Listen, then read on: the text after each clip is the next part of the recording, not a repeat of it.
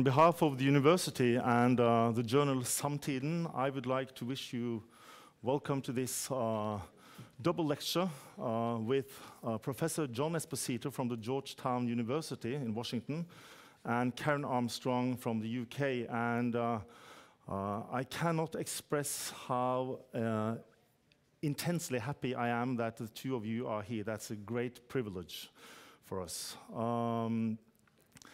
Samtiden is a journal, as some of you know, which was established in 1890. I'm now its new editor. My name is Christian Kjelstrup. And one of the first things I did as an editor was to think of how to reach you, students. So in an interview with me in Aftenposten, I said, we cannot simply go on with Samtiden without engaging you. Because when I was a student, back in the days, we're talking last century, everybody knew about Samtiden. That is something we cannot take for granted anymore. But there were university professors from this university, Trond Berg Eriksen, Thomas Hylasen Eriksen, who were my predecessors. Now this has changed. I do not take it for granted that you even know Samtiden. That's why I'd like to meet with you. And in this interview with Aftenposten, I said this, and I was called by one of the people who work here for the library, and we decided to cooperate and to make this event for you. So, as you already have noticed, the main topic of Samtiden, which is a journal on political questions, cultural questions, is the Quran. Why the Quran? There are many reasons for that. I sincerely believe that a focus on Quran is necessary. To me, it's a paradox that people who are literate and who are well-read have hardly any knowledge about the Quran. And if you should have an opinion on Islam, whether you will be critical or not, at least you should start out to get familiarized with the Quran. For that reason, we have this event, and behind you, my colleague Berit Louise will sell the last issue of Samtiden, not the Quran.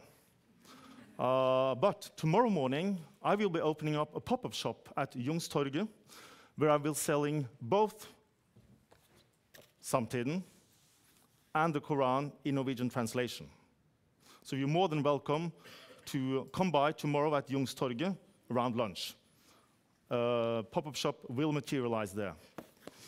Also, before I forget it, I have to say this evening at Kulturhuset at Youngstorget, there will be the formal launch of Samtiden.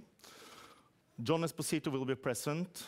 Karen Armstrong will be present. A third person, Joseph Lombard from the American University in Sharjah, the Emirates, will come to this event and be interviewed by Åsne Seierstad.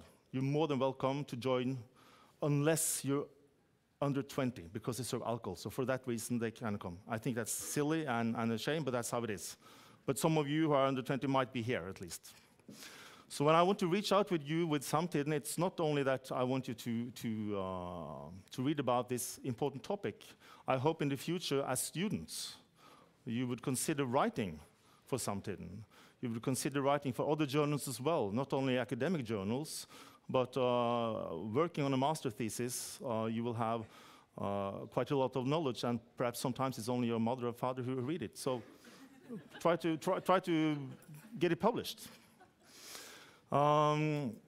Before I introduce John, there's one person I'd like to thank in particular. I have to thank, of course, the Library of Humanities and Social Sciences for hosting this and doing this beautiful exhibition. You can see various copies of the Quran, with the oldest one, including an issue from 1649.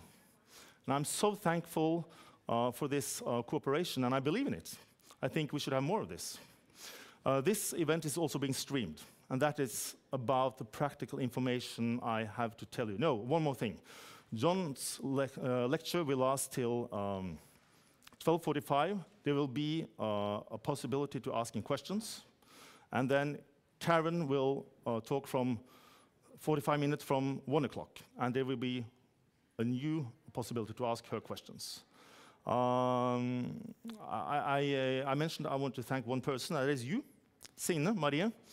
When you called me, since you called me, many months ago, we've had some pretty hectic meetings. It has been great fun. I hope I haven't completely exhausted you. But without your initiative, this would not have happened. And I thought in the beginning that you were working with communication. And then it transpired you are a librarian or a fagreferent. So that, ladies and gentlemen, that's how the future librarians should be like. So I want to give you these flowers. Thank you very much.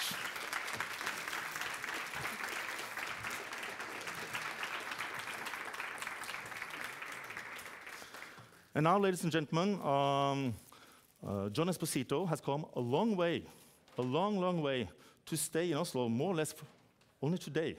And I'm so flattered and honored that you're here, John. And both John and Karen are not only, I mean, we're talking Premier League here. They're the Michael Jackson and Annie Lennox of the academic field. Not only that, but in addition to that, I really have the strong impression this means a lot to you, what you're doing. You believe in inter-religious dialogue, and that's the reason why I wanted you here. In addition to your knowledge that you really are engaged in what you're doing, and you come all this way to the Norwegian fog and rain. I hope you're having a good time here. John Esposito, he has written numerous books. Some of them are exhibited here. Some of them like The Future of Islam or The Islamic Threat, Myth or Reality. You can check them out afterwards. He's also editor of the Oxford Dictionary on Islam. And John, you are going to give us the big picture about the future of Islam and its relation with the West, no less. So the floor is yours, and please give John Esposito a warm welcome.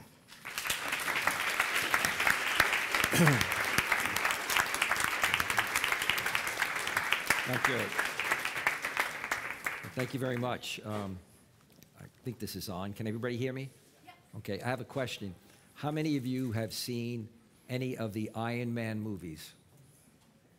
Okay, this is the first Iron Man ring, produced in the United States. Okay, I'm first on that anyway. All right. Now, I'm going to have some introductory comments, and then I'm going to get into a variety of topics and try to stay with it. And in fact, if you would signal me maybe about 5 minutes before, you know, that's it. Okay. Let's take a look at, for background, where the U.S. and Europe were in their engagement with or sense of Islam and Muslims within their own countries.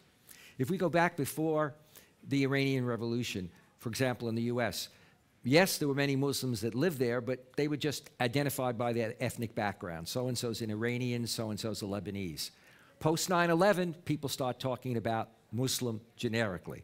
I was in Australia a year ago, and I was briefing a parliamentary committee there, and the chair had been a woman born in Greece, but lived in Australia most of her life. And she made the observation that even in Australia, that when she was growing up, you were Greek, you were Lebanese, etc., but after 9/11, everybody gets put under the umbrella of Islam. That's important in terms of just the way in which we, therefore, when we see something negative happening, that the danger is we can brushstroke, okay? But let me give you an idea of where we were with regard to this in terms of our politics, also in terms of our sense of demographics, and even our kind of cognitive, how we saw Muslims or didn't see them.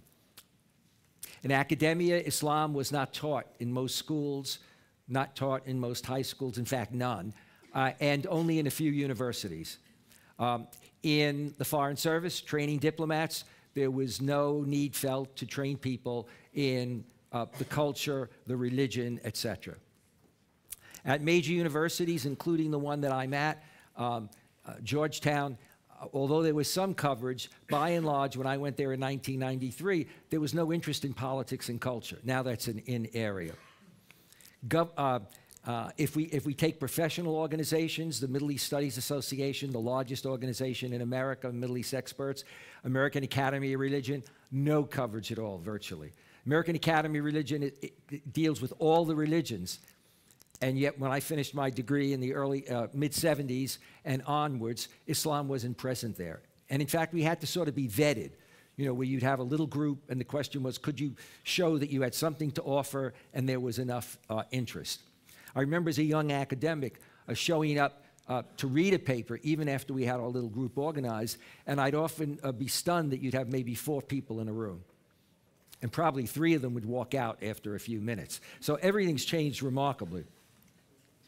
Middle East Studies Association, it wasn't until the mid-1980s that its first president was somebody who was an expert on Islam. Fortunately, it was me. American Academy of Religion, there are only 2 of us who've been president of the American Academy of Religion. Okay. Government, in terms of training, everything keyed to Iran and post-Iran. On the one hand, Iran put Islam and Muslims on, as it were, the front burner rather than the back burner for these constituencies. On the other, though, the engagement with Iran was in terms of terrorism, export of terrorism, Khomeini calling for the spread of Islam. That's a little bit like generalizing if you only know one ethnic group from one person that you met. When my wife and I were dating, I brought her home to meet my parents. So when I went to get her, she had no makeup. She's a blonde. I married her for, I was going to say for her body. I meant for her mind. I married her for her mind. Okay. But all of a sudden, no makeup, hair pulled back severely, black dress. Italians only wear black when we were in mourning for a month or so. And she got along great with my parents. And after I asked her, I said, well, you know, why did you go that way? She said, well, I know they're Italian. The only Italian I know is our next-door neighbors. They're loud. We have almost nothing to do with them. And so there's a kind of presumption about that. In my own family, a mixed marriage at my father's time was not the question of marrying a non-Catholic, but marrying a non-Italian. My Aunt Kitty was Irish, and my grandmother would point, as the men were drinking, she'd point at Aunt Kitty and say, see how she drinks? You know, that's the way they all are. Well, when we get into politics and we do that, and particularly when I get later on, when we get into the growth of Islamophobia, I would argue that's precisely what we do.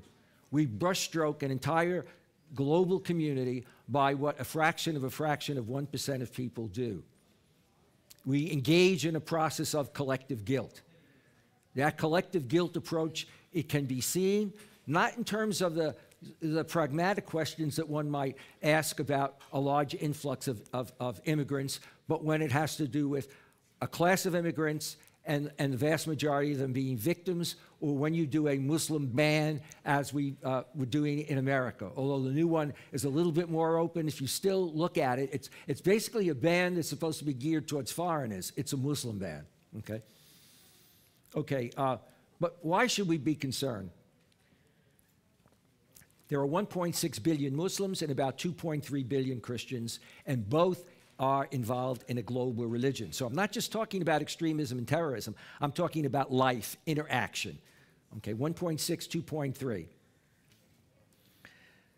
All right. Let's get into the heart of my talk. If Iran was provided the lens through which people began to engage Islam, we also see an emergence of a phrase, radical Islamic fundamentalism. In the 1980s and 1990s, by way of backup to where I'm going, 1980s and 1990s, you had a variety of prominent scholars, Bernard Lewis, Edward Said, and others, who began to talk about Islam, Said identifying in the early 1980s, you know, there's an elephant in the room and nobody's acknowledging it. And that is that increasingly, Islam and Muslims are being singled out as a problem, okay? Not extremists, but a problem. For Bernard Lewis and for Sam Huntington, they began to write about a clash of civilizations. At the same time that it became Islam is a triple threat. It's a political threat, and the idea was look at history. Of course, if you look at history, you could say Christianity was a triple threat, certainly to a lot of other countries that we invaded and conquered. Political threat, civilizational threat, and demographic threat. You know, the Muslims are coming, the Muslims are coming. And this was like 20 years ago. Pat Buchanan, an American politician, wrote a piece that was very influential in the US, in which he basically said, in Turkey, where condom is king, you can tell that Pat's Catholic, also went to Georgetown, but I'd like to block that out. So where condom is king, Turkish doctors perform abortions on, as it were, native German women. And these doctors have 5 and 6 children. So in other words, we've got the small minority, it is proliferating, and at the same time, the indigenous society is cutting back on the size of its family. So you have that notion of demographic threat, which, as you know, has been completely exaggerated. If you look at The Economist, they write an article almost every other year. There's a recent study looking at European countries. People in France think that they have 3 times more the number of Muslims than they actually have. So if there's an estimate of 6 to 8 million, they believe it's 30+ million in France. So it shows you how fear can take otherwise rational situations and blow it out of proportion. 9/11 became a turning point in terms of a more global fear, and we began to talk about global terrorism. Okay. ISIS has increased that. ISIS and its agenda and the barbaric acts that it commits, not only in the Middle East, but also coming into Europe. At the same time, we forget that both Muslims and non-Muslims are threatened by groups like Al-Qaeda and ISIS. In fact, the vast majority of victims of terrorism are, in fact, Muslims in Muslim countries. Tens of thousands of people being killed, forced to leave, etc. That gets blocked out. At the same time, for more than 20 years, but increasingly, it's become much more exponential today, far-right ideologues, political parties, media political commentators, and religious leaders conflate mainstream Islam with terrorism. We certainly see that today in terms of the recent elections in the States. We see that written up in terms of the coming elections in the Netherlands, in France, etc. So what we see then is a brushstroking of an entire community, and what that leads to is provoking and promoting this idea of a global threat from a global community. It undermines our ability to move beyond the notion of a clash of civilizations. If you want to say there's a clash between the civilization of ISIS and the West, that's one thing. But when you say clash of civilizations between us and them, a Judeo-Christian tradition versus an Islamic tradition, that's extreme hyperbole. And to say a Judeo-Christian tradition is extreme hyperbole, because prior to World War II, we didn't talk about a Judeo-Christian tradition. We didn't talk about it in theology, in our societies. Why? Because basically, historically, we were anti-Semitic, or certainly thought of Jews as very much the other. So you see how, you know, we can kind of conflate this and feed without having any accuracy behind what we're doing. What we then contribute to is what has become a growing situation of discrimination, hate crimes, and violations of civil liberties of Muslims in the US and Europe. I'm talking primarily now about the US and Europe. And we see this exponential growth. This is especially today. Today we are at the highest that we've ever been in terms of the power of Islamophobia. And although it's later in my talk, I'll talk about it now, which means after a while I won't have anything to look at. But let me just, because I'm going to use a term. When we use Islamophobia, a phobia is a fear that's exaggerated, okay? This is why Islamophobia works in terms of the discrimination. And how does that play out? Why is there an exponential threat?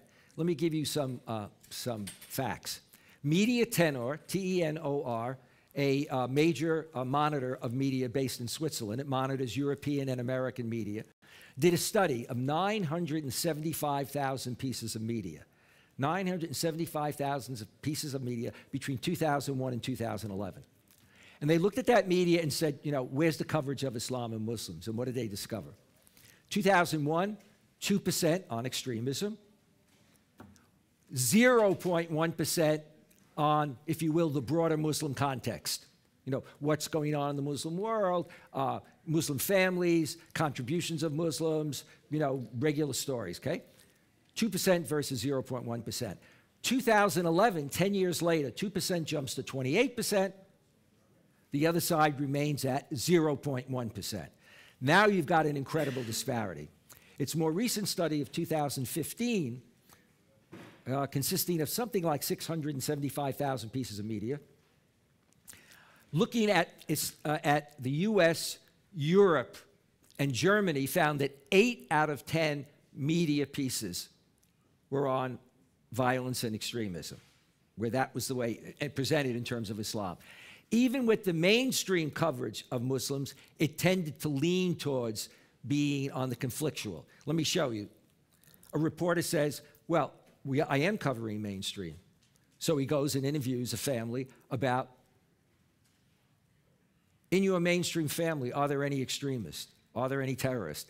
Rather than the coverage of mainstream media being one in which people in a country actually know who the Muslims are in their country. What professions are they in? What kind of interaction in interfaith? Polls that, you know, is their attitude the same as the non-Muslims in the country with regard to pluralism, with regard to being concerned about extremism and terrorism? Most people don't realize that Gallup data, the Gallup organization studies of the world polls that represent what 1 billion Muslims in some 35 countries thought, and this was done from about 2005 to about 2008 or 2009, showed that Americans and people in the Muslim world had similar concerns. Security. Similar concerns in terms of their families, their economy, people's education. It also showed, because we always say, you know, they hate us. Why do they hate us? People accuse George W. Bush of saying that. You don't have to accuse President Trump of saying that because he said Islam hates Muslims, which is interesting since Islam is a kind of concept. But anyway, the fact is that what the data wound up showing when Muslims were asked, do you admire anything about the West? Majority said we admire education, economy, freedoms, democracy, and also said that's what they want, okay? But when they said, what do you dislike? Denigration of Islam and denigration of Muslims. The idea that Arab and Muslim life is cheaper than other people's lives. Well, why might they say that? Take Iraq.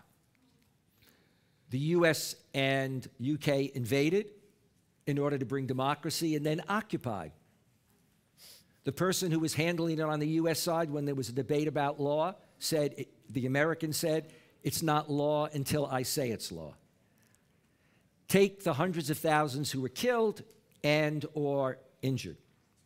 We have statistics on that, and they are phenomenal statistics. On the other hand, when Secretary of Defense Rumsfeld was asked about casualties, he said, we don't know. When numbers came out from independent organizations, he said, they're incorrect. You don't know. You haven't been able to get your own statistics, but you know it's incorrect. And yet, we could track every American who was killed or injured. We had the ability to. But we avoid that. That's what communicates that. I should also mention that I haven't been feeling well for about a month, so I may pause for a second. My mind's not working the way it usually does, or at least the way I think it usually does. So, when majorities of Muslims, you know, again, remember, when they were asked what they admired about Western values, it was things like self-determination, freedoms, etc. So it was identified as Western values. It's obviously not a hatred of the West. You know, people in Western countries, in America, they'd always say something like, well, look, they all hate us, so why do they want to come here and go to school or on vacation? Well, as my dad used to say, you're too bright to be that stupid. If you say that, you ought to think about that. You know, if they all hate us and they're coming here and they'd like to get a green card, they want to work, they're coming here to study, and then after they get their degree, many of them stay, it must be that they don't simply hate us in this kind of deep-seated indigenous approach. Another question has to do with people saying Islam needs a reformation. Islam may need reformers. It doesn't need a reformation. Why? If you actually study the Reformation, it was bloody for decades. Lots of Catholics and Protestants were killed. And I know from my history that the Protestants were wrong, and they did it all to we Catholics. Can't understand why they're so barbaric in Northern Europe and the UK, but that was the case. When I grew up, I wanted to be a Boy Scout. We had an Italian Catholic scoutmaster. There was still a problem of whether or not I could be. Why? Because the Boy Scouts met in the basement of a Methodist church. For Catholics, if you wanted to go to a wedding in a Protestant church, you had to get permission. But this is the basement. And then I finally realized what it was. It was if it's in the basement of a Methodist church, a Lutheran Methodist church, then it means my sons are going to run into Lutheran kids. You see, that was the real issue. When you tease that out in terms of, crossing those sort of, cultural lines. So reform is what's necessary. Reformation is a Western term. It brings all the baggage that comes with it. And so what can we say about that reform? On the one hand, we see significant movement for reform, both in the Muslim world and here, but by a vanguard of reformers, a minority. This is not surprising. Reform movements usually start with a minority. When we had Vatican II, you had to look for 40 years before on the way in which reform-minded theologians were silenced, forced out of their jobs, told they should not write books, etc., by the Vatican. You had to look at a Roman Catholic Church that until Vatican II basically was suspicious of democracy, a free press, interreligious dialogue, etc. So you had a vanguard, and that vanguard then had to bring about change. And that vanguard had a problem. Why? Because most of the religious leaders and the population had been raised with a certain theological exclusivist worldview. We're right, you're wrong. We're going to heaven, you're not. Or at least we're not sure, okay? In the Muslim world, you see that same kind of tension. Reformers faced formidable issues as they try to respond to the demands of our times to marginalize extremists, to promote gender equality, religious pluralism, and human rights. They have ultra-conservative clergy, but they also have extremists, okay? And in many ways, they're caught between a rock and a hard place. The ultra-conservative clergy train the training of clergy. Those clergy go out into the churches, in this case, the mosques. They then impact the family.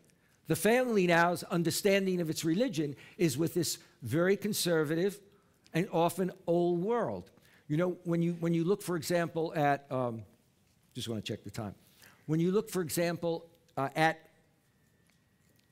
the nature of many communities, about 15 years ago, I did a TV show, and it was one of these new beginning Shout TV, where the guy really is an aggressive interviewer, and everything's aggressive, and you push back, etc.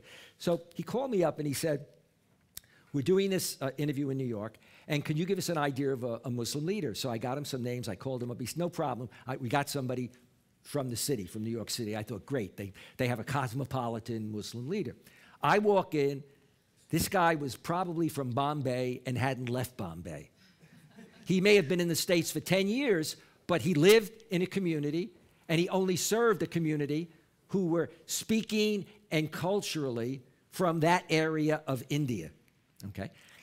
Now, that becomes an issue when you're then talking about the worldview that's presented, when you're talking about the young people that are born, and on the one hand are having the American experience and fitting in, and on the other hand, may have an imam whose interpretation of religion, but imposing it on culture, you see, makes it very, very uncomfortable to feel you can have that identity.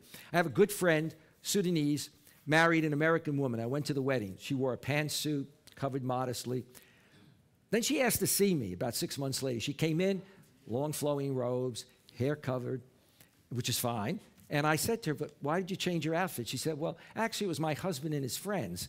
They explained to me that I should have more Islamic dress. So I looked at her and said, they're right. If you're a Sudanese, this is Islamic dress. If you live in Bangladesh or in Pakistan, forget it. A Bengali woman wears a sari. Unlike Pakistan, a Bengali woman shows her midriff. I once did, I spoke at the most conservative university in Saudi Arabia, and there was, I guess, I didn't do this. People negotiated for about 6 months for me to speak there. So I went there, and I was vetted, and it was a big hit, really went well. I wasn't surprised. But no, given my age, I call myself the Mick Jagger of my profession. I once actually lectured to 250,000 people, so it reinforced that sense. But, excuse me. No, that's okay. No, that's what old people do. I'm almost 77, and I run 6 or 8 miles, but not today. All right. So let me get back to the heart of this reform situation. When you've got that pull and push, it creates a real problem. And the danger is that kids have an identity crisis. Now, when I say identity crisis, it doesn't mean that they become terrorists, etc. We can talk about young people and terrorists. We all have had identity crises. For me, going into a monastery at 14, leaving at 24, but having to live with Irish people coming out of an Italian background was a total identity crisis. Because what they defined as normal, their sense of Catholicism, their sense of my culture, I felt like I was living in a foreign culture. You know, let alone growing up with people who felt because I'm from Brooklyn that I must have a mafia connection. I'm also from southern Italy. Turns out my home village is right next to a mafia village, but that's another story. Okay, so this struggle then of reformers is up against multiple realities. The religious establishment, okay, and it's tending towards conservatism, not all, but also the governments in the region. The vast majority of governments in the Muslim world are authoritarian. Again, if you say it shows that Islam's incompatible with democracy, then my dad kicks in again. You're too bright to be that stupid, okay? If your leader is a king, military, ex-military, if their legitimacy is based on their security forces, then the fact that you don't have a democracy is not that, or, you know, or if you will, self-determination, is not because people are against it. I used to say when people would bring that up all the time, you're absolutely right, you know. Your average Muslim, my friends wake up every morning and they say, thank God I have an authoritarian ruler. I don't have to worry about what I'm going to do today. I don't have to worry about what I'm going to say or not say. I don't have to worry about a job because with authoritarian governments, many of them will get me some sort of low-level job. And I just don't have to think and worry about this stuff. Well, it's insane if you think about that. And we saw it with the Arab Spring. Because remember how when bin Laden was out there and people thought, oh, gee, he's getting popular with the youth and there's going to be this wave and bin Laden's going to lead. What happened with the Arab Spring? Who went to the streets initially? It was young people not going to the streets for religious reasons. And in fact, the major Islamic movements that ran in elections later did not initially run into the streets. And they were calling for democracy, self-determination, less corrupt society, and freedoms. So the nature of the society also plays into it. Let me then deal briefly with and concretize it for you in terms of the Arab Spring if we're talking about Muslim-West relations. If this were Bombay Sapphire, I'd be in better shape, but anyway.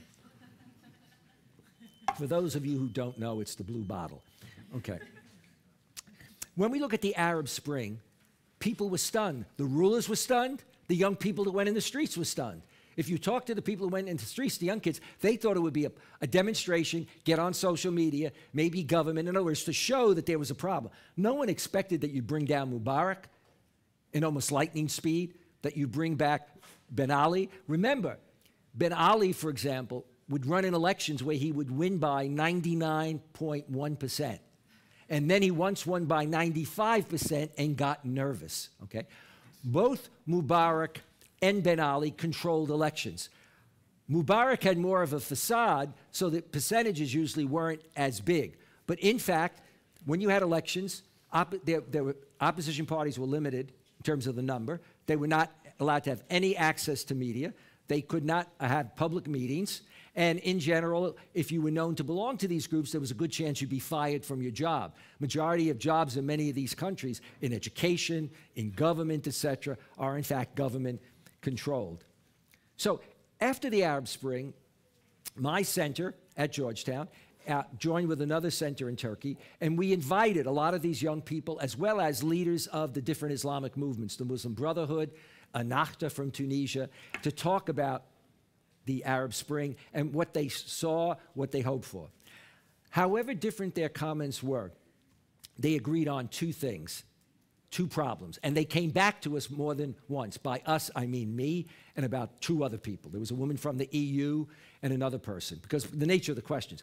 Number one, they worried about the deep state, meaning, as one of them said, when you had your revolution in America or the French Revolution or the Russian Revolution, the winners won, the losers died, were in prison, or fled the country. In our country, the military is still in place, the police are still in place. Media is still in place, control media. The bureaucracy still in place. The shakers and movers who were close to the government and the mega wealthy people still there. So their concern was, how are we going to, even with open elections, how are we going to have a functioning government? I always say that Morsi never was president. He never controlled the government. He was a president, but not in the way you would think of a president. How can you be the president of a country when, in fact, you're subject, as it were, to the military, to the courts, etc., all of whom were appointed by their predecessor? The second thing they were worried about and they asked about is, will the West ever accept the results? If we have elections, will they accept whoever we elect? Now, why would they say that? Well, if you look at Gallup data again, an overwhelming majority of Muslims who say they want self-determination and democracy believe that the West was against that. And they had proof of it. George W. Bush and his administration, I'm not attacking Bush on this, his Secretary of State, his Deputy Secretary of State, gave a speech after the first term of the president in which basically what was said was that America had practiced democratic exceptionalism when it came to the Middle East. That all presidents before him, that is, presidents that would have dealt with the modern Middle East, including Bush in his first, had in fact promoted self-determination in former Soviet countries in Eastern Europe, etc., but did not in the Middle East, and in fact kept very close ties with authoritarian governments. So what actually happened if we talk about Muslim-West relations? You had an uprising in Egypt, you had a coup. The US President Obama never would refer to it as a coup. The code for that was, if referred to it as a coup, it would mean that America could not give aid to Egypt, the coup government, even though supposedly we don't like coups, okay? The EU was upset, and its words were upset, and occasionally there was a visit to Egypt. But where did you see the US and the EU saying, we don't accept that government, that coup, because elections were coming up, and in a democracy, you win an election, you get turned out by an election. That never occurred. And at first, we were distant and acted as if we were looking the other way askance, but everybody knew after a month or two it would be business as usual. And if anything, the relations are even tighter than they were before. Okay? So the message that is sent then, in terms of the response of the US and the EU, was in fact concretely to reconfirm the fact that there was a problem there. Let's move now to the Trump administration. Oh, good, I'm staying with my time. Where's my timekeeper? Okay, I have 10 minutes, good. Okay, we'll do 5 minutes. I'll end it there, then I'll talk about myself for 5 minutes, and then we'll go to any other questions you have. All right, let's take a look at the Trump administration. If you're an outsider or if you're a Muslim, let's say you're a Muslim in America, you don't pray, you're very secular oriented, but you belong to a Muslim family, let alone Muslims who do pray. What do you think you're going to see when it comes to profiling and you see the bans, etc.? Okay, so you see an election where, and by the way, Islamophobia always spikes in the US when there's an invasion, as with Iraq, but particularly our presidential elections, going all the way back to 2006, okay? And then 2010, then 2012, and then 2016. In the last two presidential elections, a significant, at least half the Republican candidates have a track record, both before the election itself and during the elections, of, quote, raising, you know, this dangerous thing. And of course, they usually do it in terms of Sharia. You can ask me about that. We have more than 20 countries trying to pass anti-Sharia legislation. And guess what? Not a single Muslim has talked about wanting to see Sharia. No Muslim organization has been talking about banning Sharia. And in fact, we can get into what Sharia means later on. Or you can buy my book that's coming out next year, what everyone needs to know about Sharia. So let's look at the Trump administration. You look at an election in which the president who won is asked by Anderson Cooper what he thinks about Muslims and Islam. He says, Islam hates us. And then he's pressed some more, and he repeats that. Let's look at the people who are now in the administration. Steve Bannon, who's his chief strategist, was also, in the unusual way, appointed to the National Security Council. That usually doesn't happen. So Bannon's a very powerful person. And in being appointed there, you never had a member of the NSC coming from the White House that way. It marginalized the representation of the head of the CIA and the head of the Pentagon. Think about the implications in terms of, and Bannon is really one of the key ideologues. Okay? If you look at the Secretary of State, the Secretary of Defense, the head of the Justice Department, if you look at who used to be the key man on the National Security Council, General Flynn, who had to leave, and if you look at a number of other people, however different they are, you can find on YouTube or in writing before the elections, that is, in their recent history, people who say Islam is not a religion. Now, again, that's an interesting thing. You might want to say this religion is dangerous or whatever.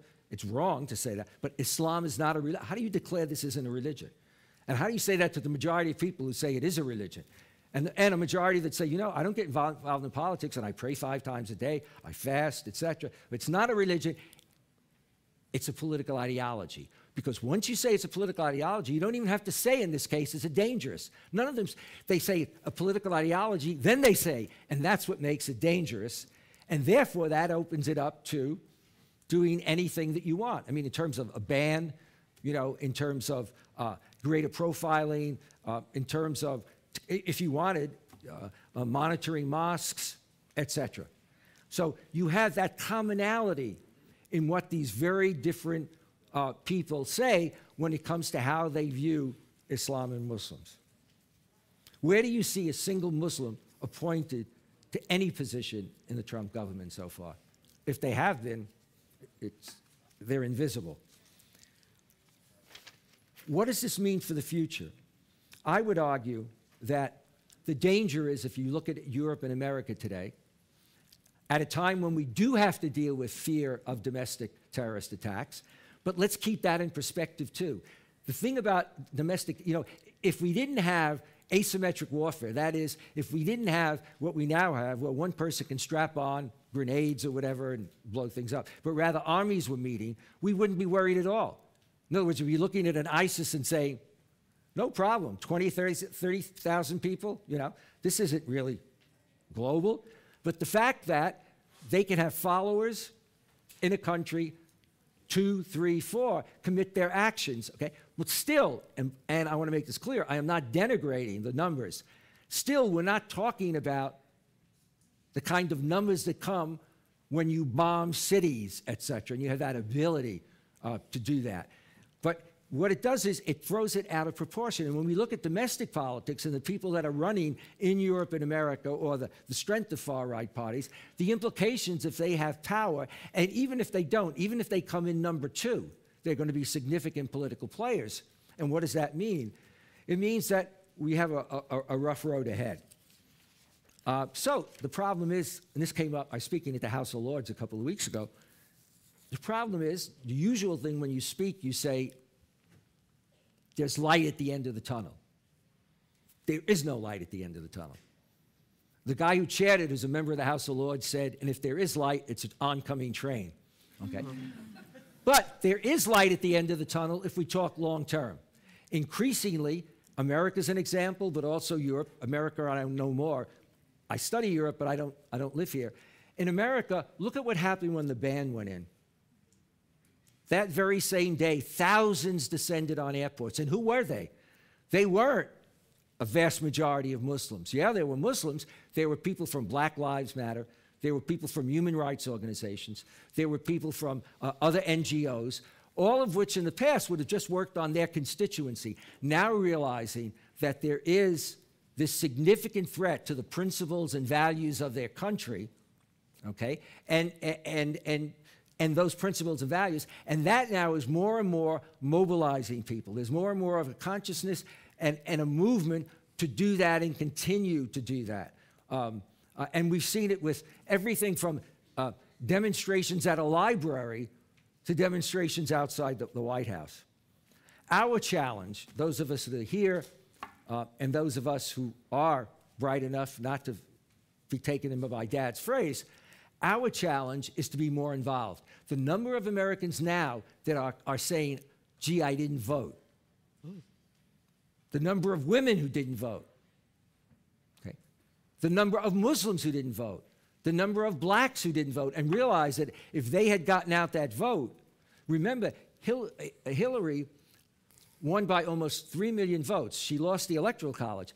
She had a larger percentage than than occurred in most previous presidential elections. That's why Mr. Trump, although he got the electoral vote, is concerned about the numbers on the other side. So we have that as citizens of our own country, a need to move forward. I'm over time, but I want to say one word about a conversation I had recently with a Danish reporter for an article that was supposedly published last weekend. Very long interview. He said to me he expected 20 minutes. We did 2 hours. But at one point, we got into a lot of these questions. At one point, he said to me, I said, because he said, I was asked, how long do you think we'll have this problem? I said, 10 to 20 years, probably more 20. He said, as I look at Denmark, it could be 30 years before, you know, we really get out of this and Muslims are really accepted. And this isn't just a Muslim issue. Remember, you know, this, especially when societies become more ethnic and multi-religious. In America, you can say to people, you know, look at what's happening. The irony is that you can have second-generation ethnics, Italian and others, who suddenly act like they came over on the Mayflower, and they don't want any more foreigners coming into the country. Okay, thank you.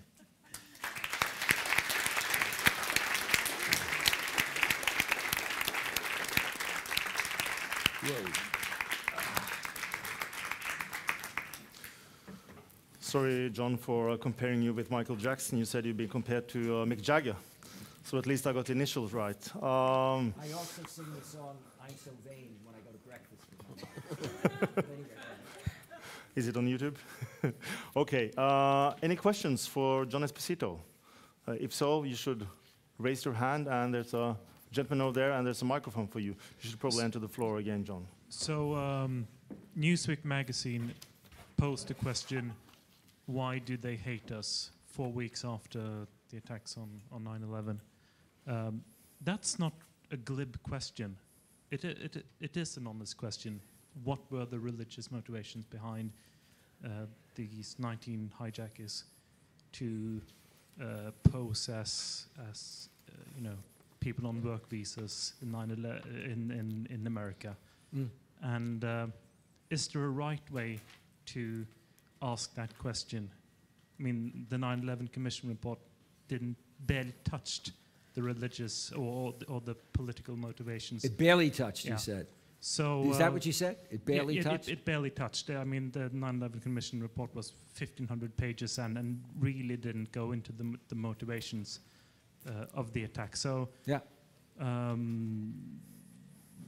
Is there a right way to ask that question? No, I think it's a legitimate thing to say, why do they hate us?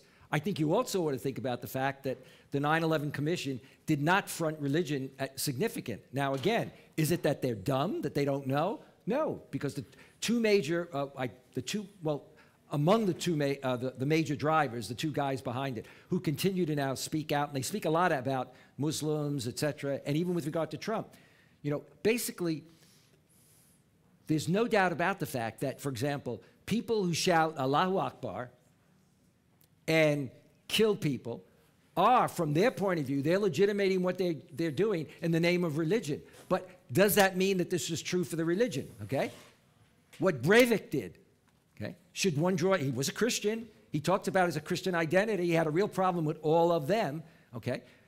One distinguishes that out. When somebody walks into it and blows up an abortion clinic, they don't walk in. Well, yeah, maybe they kill themselves too. No, usually we're much better than that. The people that do it are smart enough not to kill themselves. They stand outside.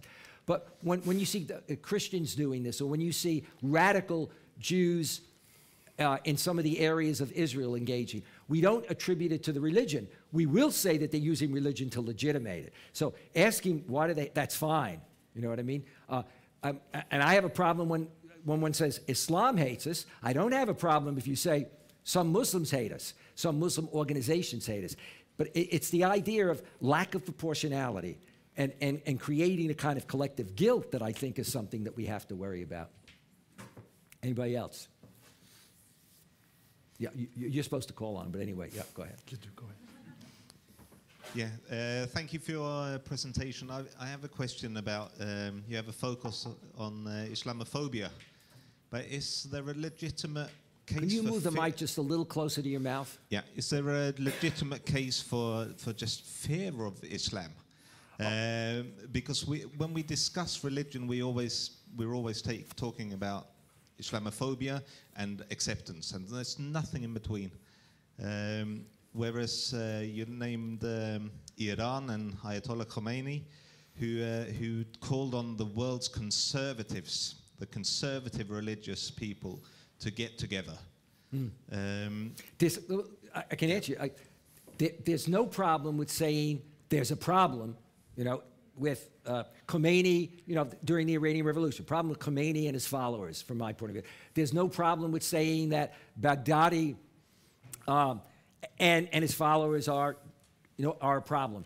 It's when you say that it is Islam that does it. It's Islam that they refer to, but they're hijacking their own religion because we, as I said before, you know, it would be wrong to say of Breivik or a lot of other people that they are, you know, that they represent Christianity when they do what they do, even if they say that that's what they're doing. Why don't you give them a short follow-up? Yeah, this is just my point, because if we were talking about conservatism, where also Christian conservatives, they will be against divorce, for example, and denying women their rights in that way. And then I would argue that Christianity is, in some effect, the vast majority of Christians in the world will be supporting the degeneration of women's rights. Well, yes, for me, in a democracy, people have a right to hold their positions. And so in America, I may not like people who are anti-abortion or even, excuse me, who have a problem with women's rights, etc. But they have a right to do that, whether they're secular or religious, okay? And even though I may find it abhorrent, they have a right to do that. I wouldn't, but I don't brushstroke everybody. So yeah, you know, people may not like the conservatism, let's say, of some Muslim clerics, but look at the conservatism of evangelicals and Baptists, many of them. And those of us who, for example, really say, hey, to live in a modern pluralistic society, inclusivism is the way, not exclusivism. Yeah, and then we ought to figure out how we make that happen. But we don't make that happen by denying those people who want to take a more conservative approach, you know, denying them their rights. And one of the great ironies in America is that the politicians, many of them, and some of the religious leaders, who are Islamophobic, who say things like Islam is evil. And again, let me make it clear. Criticizing Islam or criticizing any religion is not a problem if it's based on empirical facts, okay? Okay. But the reality of it is that what we need to do is to realize that you've got that conservatism. The Gallup poll showed that more than 45% of Americans believe that our laws should be based on the Bible. Now, for some people in America, they'd say, oh my God, we should leave the country, or we better figure out a way to silence these people, you know? Or we still have schools and churches that deny evolution, etc. You know? All of that is a matter of actually played out in society, the conservatism and those issues, rather than simply identifying, in this case, one religion and brushstroking it. So, I mean, for example, people who say Muslims want to impose the Sharia, where's the empirical evidence? And look at who's behind bringing that up, you know, writing all of that stuff. What's their agenda? The fact is, you don't have. Oklahoma was the first state, something like 76% of the people in a referendum, I think, voted against it. I was lecturing in Oklahoma, and you know, the professors in Oklahoma were saying, most people in the state don't know anything about Islam. But you know, there's where there's an Islamophobia, and that's what's dangerous. That's a question over there. Hi, you've discussed how we should not broad stroke all Muslims as being motivated to terrorists, but I want to look at the extremists, Boko Haram, Baghdadi and his followers, group them together if we will, which we shouldn't. Yeah. You seem to be discussing them as though they are motivated by religion. Yeah. What is the role of desires for sovereignty, anti-colonial claims, and non-religious motivations, which actually I think personally it's completely incorrect to even label the extremists purely as being driven by Islam? No, I mean, you're absolutely right. I was focusing on the issue of brushstroking Islam and Muslims. And so, I mean, the primary drivers, we see it, again, in Gallup data, or if you look at the kind of stuff that I've said in my book, Future of Islam, and a lot of other stuff that I've written. Primary data that we know is that religion is not the primary driver. It's political, economic, and social circumstances. Same thing's true with anti-Americanism. Yes, there is anti-Americanism in the Muslim world. There's also anti-Americanism in a lot of the non-Muslim world, okay? But that anti-Americanism is based on how the U.S. is perceived in terms of its policies, its use of force, military intervention, its neo-colonialism, etc. And those are basically the primary drivers. In fact, Gallup did a survey on asking Muslims about jihad, you know, legitimating it and not legitimating it. I'm going to go a little slowly because my mind is lagging. And what was discovered was the people who supported jihad, the primary reason they gave were political, not religious. The people who said militant, I'm talking about militant jihad. The people who said armed jihad in a terrorist way wrong were quoting the Quran and quoting religion. So it really is the political, the political drivers. And that's why, the reason why I worry is that in the Muslim world, the political situation's gotten worse. Authoritarian regimes have become more authoritarian because they're scared. Those that have money throw money at it, but they also increase their security forces. The US, the UK, and a number of European countries have actually become less critical of their allies in the Gulf, some of the Gulf states, and in fact gotten cozier and sold more arms and done some bombing for them, etc. So we've got to worry about an international situation in which we're acting as if security and stability are not about what's causing the security and stability, but by having a lid put on it by authoritarian regimes.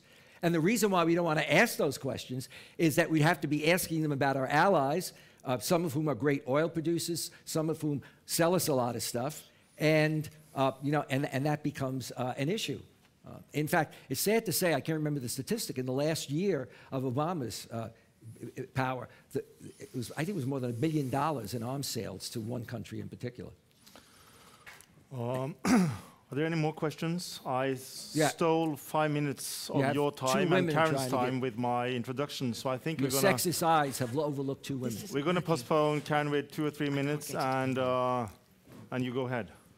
You spoke about a reform in Islam, and my question is, how do you suggest having a reform in Islam when it internally is so split as well, and you kind of have this internal schism within Islam as well? I think that, Muslims are going through the same process that others did, that colonialism prevented them from going through, and that authoritarian regimes who manipulate religion and control education and the mind, okay? When Jews went through it, you wound up with ultra-Orthodox Jews, conservative Jews, Reform Jews, Reconstructionist Jews, okay? When Christians went through it, you wind up with Catholicism and a billion, a lot of other religious traditions. This engagement is only occurring now.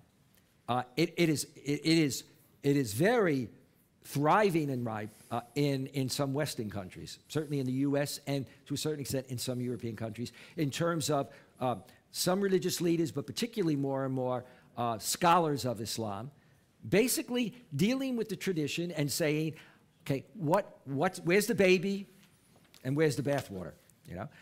What can be changed, what needs to be changed, and what cannot be changed. And you see that kind of reform. I'll just give you one example. We often say conservatives versus, the reformers or progressives. Actually, it's trickier than that. One of the very conservative, would usually be identified as conservative people, a Qaradawi who's big, not only in the Muslim world, but in America and Europe in terms of a following. You talk about women's rights to Qaradawi, he's completely open on women's for education, women for employment. It may help that he has 4 daughters as well as a son, I think. But I mean, on a number of issues, you do have both reform-minded who will use a different methodology to come up with the reason why you can do X, Y, and Z. For example, a number will say that unless something is absolutely required, everything else is an interpretation. So the great scholars of the past, if this isn't rooted clearly in a clear text in the Quran or in the Hadith, then that's just an interpretation. What we got of a lot of interpretations. I think that's really where it comes from. And did you want to say something? Quick. Hi, I just wanted to ask, you referred to earlier it being 20 or 30 years and a light at the end of the tunnel. In what way do you think we can encourage this process, given that events like this, in a way, are preaching to the converted? You're hugely important, but they're talks to people that are probably more open to dialogue between religions. How do you, for example, in America, how do you approach trying to explain to people who are completely convinced that Islam is the devil incarnate, that maybe that is a dialogue? How do you sort of get education to those people? One of the conversations that Karen Armstrong and I had last night, and I see her a lot, okay, is that I sometimes ask why. I've been doing this for 40 years. I have more than 3 million miles, I'm feeling it, okay? And it's like, why am I doing this? Well, the fact is, somebody's got to get out there, and some people will say, yeah, but you could be selective about your audience, Why go speak at universities? What's going to really happen? You think one talk's going to change this generation or whatever? I think that what you need are more and more people getting involved. And what I'm saying is that the good thing is that perhaps as things get worse, people will mobilize across society. A friend of mine deals internationally, and he was talking to a guy in an African country that was just about ready to be flipped over. And it seemed to him that his colleague didn't seem concerned enough. And the colleague said, sometimes a crisis brings a sharper focus on what the reality is and gets people to mobilize. And I think that's really what we're talking about. If you're interested in some of this stuff, look at bridge.georgetown.edu. Bridge.georgetown.edu. You'll see all kinds of stats and studies on some of this. Thank you very much, Tom.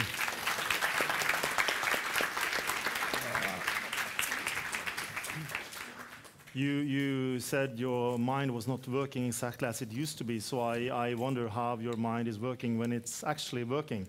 Thank you for your questions. I'm jealous. When I was a student, I used to be a student at Oxford, and my English is so bad compared to you students, so I'm impressed by you. Let's just move forward, and again, I have the great pleasure of reintroducing Karen Armstrong, who is perhaps most known in Norway for her international bestseller, A History of God. She has written extensively on both Islam, Christianity, and Judaism. The title of her address is The Quran as a Holy Text, Wholeness and Meaning. And she will take you through an argument will eventually lead with the Quran's message as being one of unity and compassion. So I won't waste your time, Karen. Just give her a warm welcome, please. Thank you. Thank you. Thank you very much.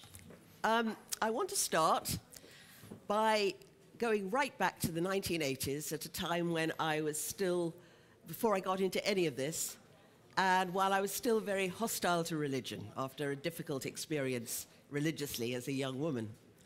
I was in Palestine, Israel, and one night I was driving around the West Bank with a car full of young Palestinians. They never went near the mosque. They were drinking beer, and we were just having a raucous time. Then suddenly, on the car radio, the Quran came on. Now, if I were in London with a bunch of beer-drinking, secularized young men, and the Bible came on, a Bible reading came on, someone would lunge immediately for the off button. But these young men were transfixed. Their eyes filled with tears, and they were trying to tell me tried to translate it for me. They were saying, "Oh, Karen, I wish you could hear this. It means this, and then someone would say, "No, but it also means that," because Arabic is a very multivalent language. It has many, many levels of meaning. And the sound, it was being chanted, of course, it's so beautiful. And I remember thinking, there's more to this than meets the eye.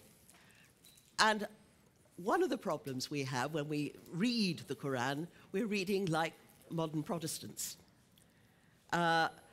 Protestantism has a different relationship with its scripture from virtually any other. Why?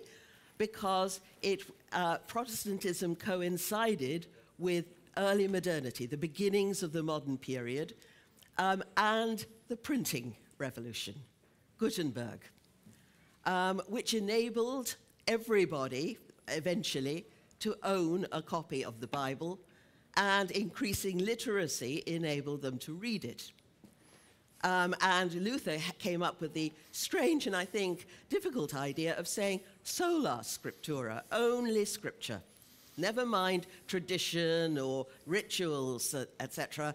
Scripture alone. No one had done that before. You always, everybody listened to their religion, like those young men. The earliest, one of the very earliest scriptures were the Indian Vedas, and they were not written down until the 19th century. The Vedas began in 1500 BCE, but there was a ban against putting it in writing. It was sacred sound. And so when people say, well, I had a little altercation on the radio with Tony Blair, who said, well, I've read the Quran, and I see that Islam has a problem, and I'm going to go into the Muslim world and reform it. I shuddered at the thought. But he has not read the Quran. I have been studying Islam now for nearly 30 years, but I haven't read the Quran either. I may know it very well in translation, but to listen to it, the experience of it, is sound. It's sacred sound. And I think it's very important when we're trying to come to grips with something to realize the limits of our knowledge, and to realize that perhaps we shouldn't be too omniscient in what we say.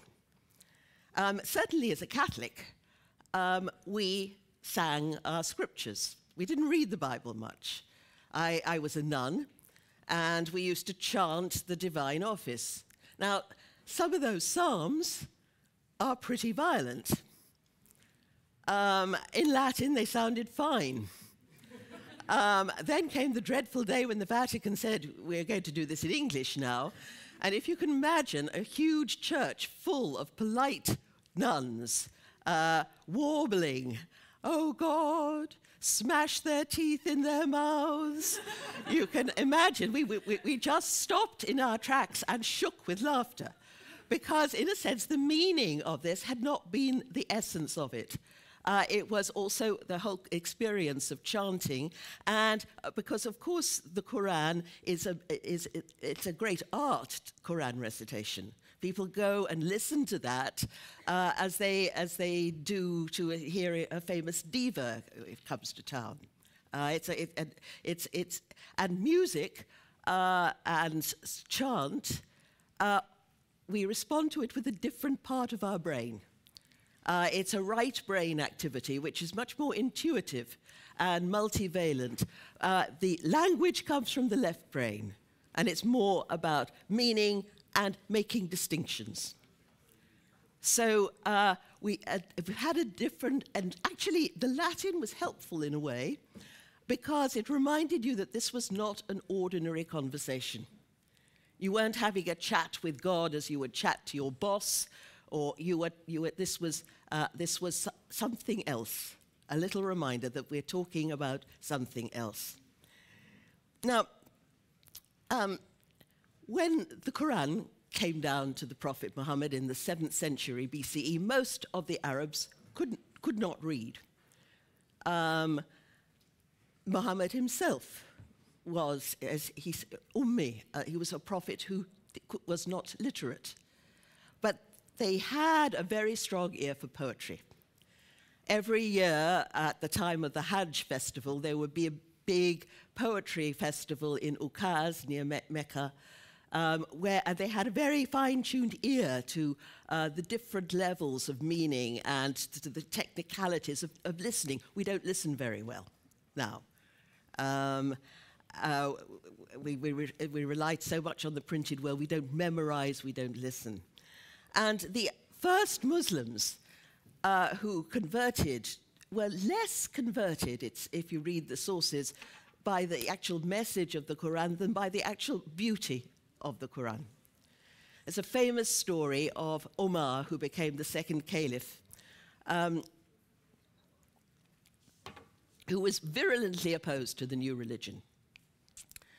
But one night, he went into the Kaaba, that cube-shaped shrine that you see in the heart of Mecca, which was then, as it is now, covered by a great covering, silk covering, damask covering. So he got underneath, and he saw the Prophet was there, chanting, praying to himself before the Quran, before the Kaaba. So he got under the covering and inched his way around until he was standing behind the covering and just in front of the Prophet. And then he began to listen. And he said, and this is the important thing, he said, and then Islam entered into me and I wept. That emotional response that music, poetry arouses within us, but out of the sheer beauty of this extraordinary scripture. So saying that you've read the Quran, even in what I'm sure is going to be an excellent Norwegian translation, is rather like saying that you've read Don Giovanni, or you've read the libretto of an opera, but you haven't heard the music. That is all part of the experience.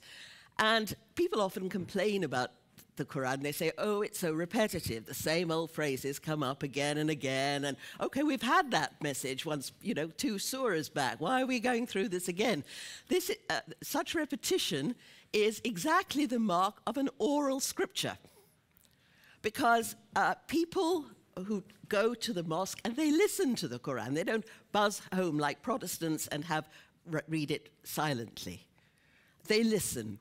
And certain patterns of words and phrases that seem repetitive when we read it make connections between different parts of the Quran and get linked somehow in the minds of listeners as they listen over a lifetime.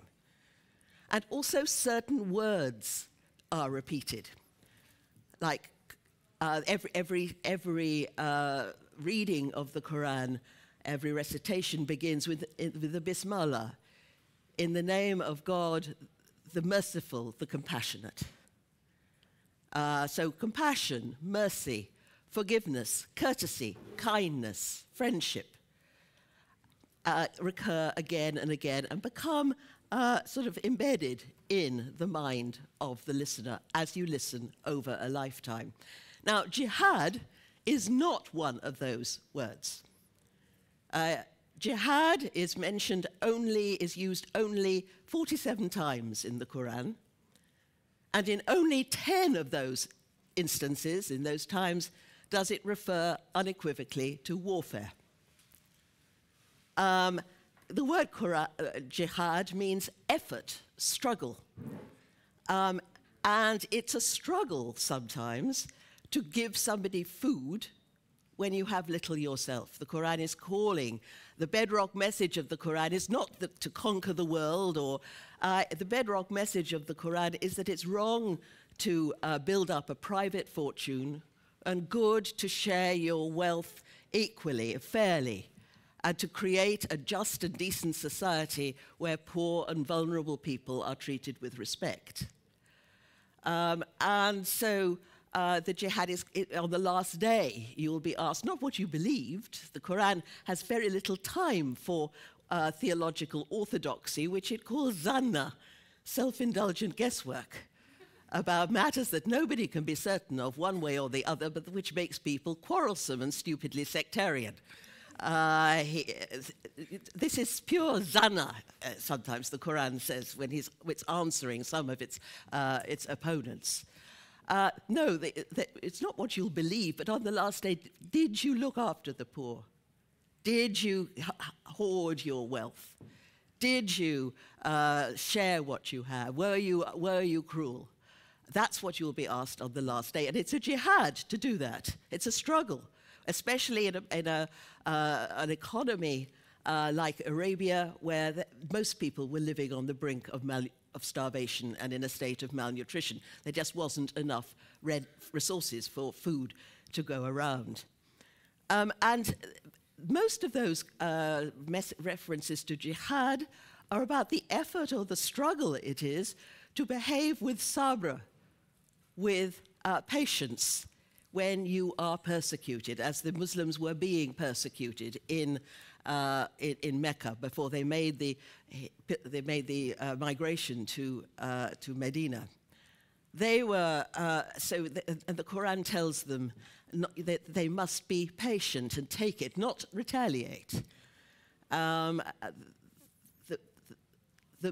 people of God are they who walk quietly upon the earth, and when the aggressive people insult them, say salam, peace. That's a jihad. It's difficult to do that when you want to give this person a left hook, a punch on the nose, but you do it with gentleness and courtesy. So, but scripture, once you've got a scripture, and the Quran is the scripture, it requires interpretation. And I was at a very posh conference for very highfalutin businessmen last summer.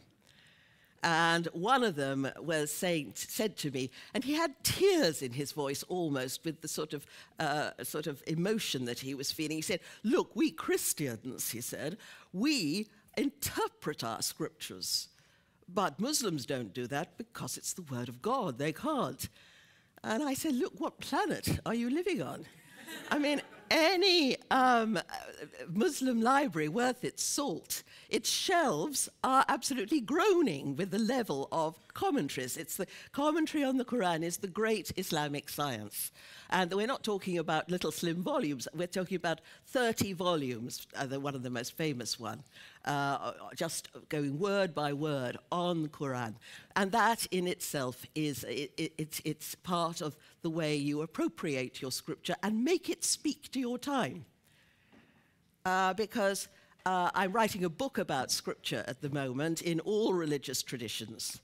And one of the things that we've got wrong since the modern period, we keep going back to origins. And was that the original text of the Quran? Was that the original text of the Bible? Scripture, until we had sola scriptura, was always a work in progress. You had made it speak. Each religious tradition is a dialogue between an immutable, everlasting, eternal, and unspeakable, indescribable reality, whether you call it God or Brahman or Tao, and changing circumstances on the ground. You can't go back to the 7th century. We're living in the 21st century, and that message has to be interpreted in such a way as to speak vibrantly to that. I think it's helpful for those brought up in the Christian world to compare the Christian scriptures with the Quran.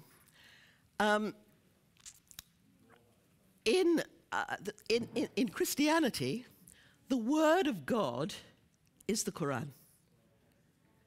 When you say these words, these are somehow, in some ineffable, mysterious way, these are the words that came to the Prophet Muhammad during the Revelation. That is the word of God.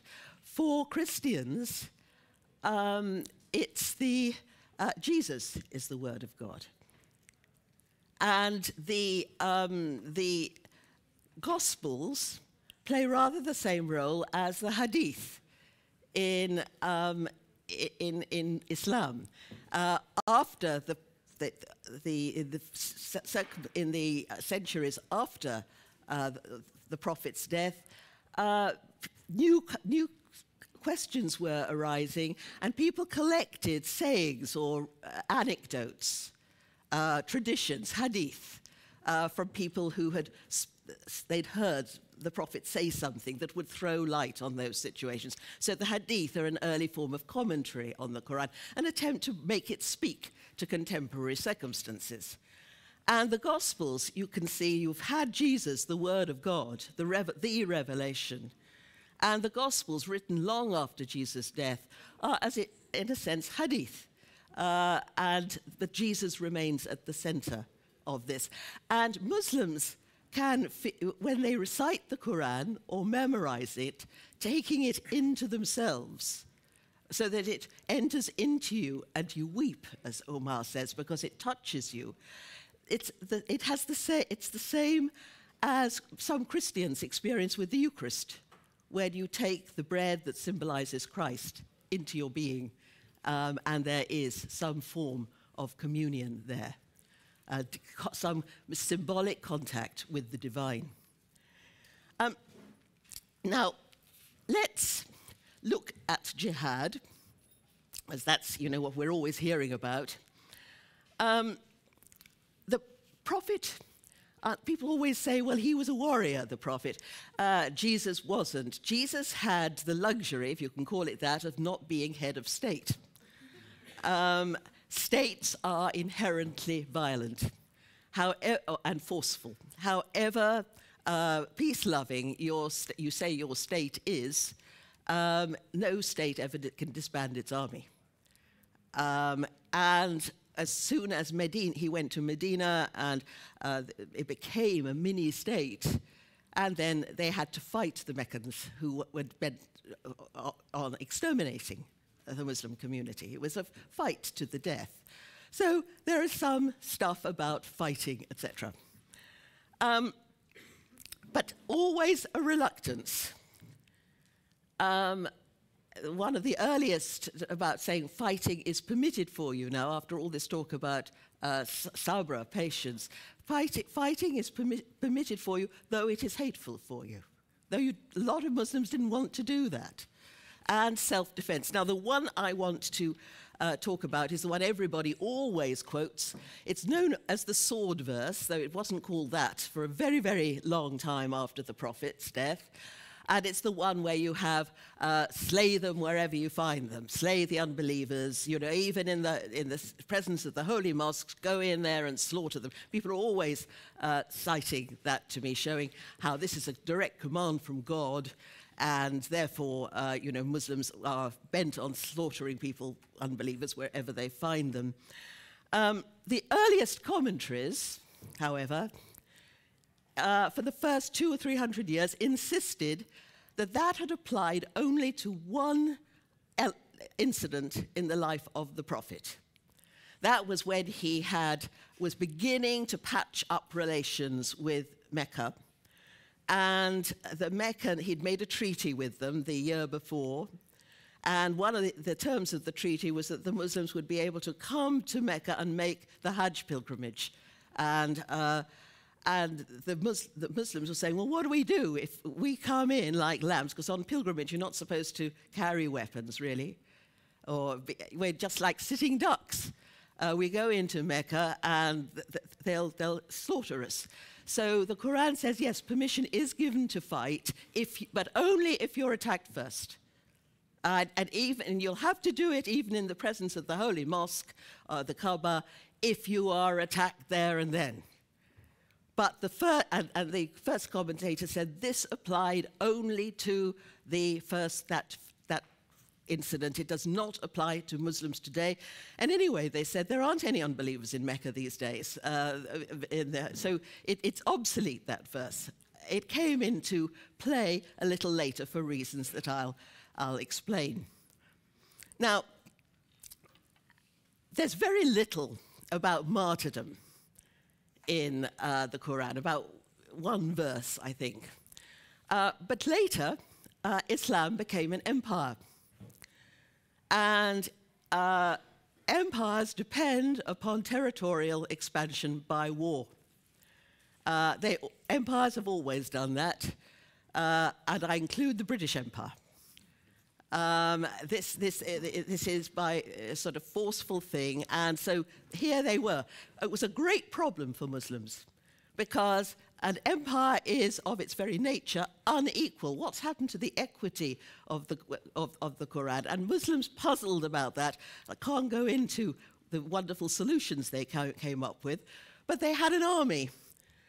And one of the hadith that you're always hearing about these 72 virgins and all the wonderful things that will happen to you, they sit in golden crowns. And this hadith was regarded, hadiths are very much graded by how authentic they are. And this was seen as a rather very iffy hadith indeed. And the people who transmitted this hadith were all connected with the Umayyad imperial government. This was a bid to get people to join the Umayyad army. A not popular vocation, but look what will happen to you if you die. The 72 virgins, etc., are waiting for you. It was not, it's been used by bin Laden and others, which shows how very little they know, in fact, about the Islamic tradition. Now let's just look. People are always saying to me, well, that Muslims are actually addicted to jihad. Let's just look very quickly at the Crusades. In 1099, the first Crusaders arrived outside the gates of Jerusalem.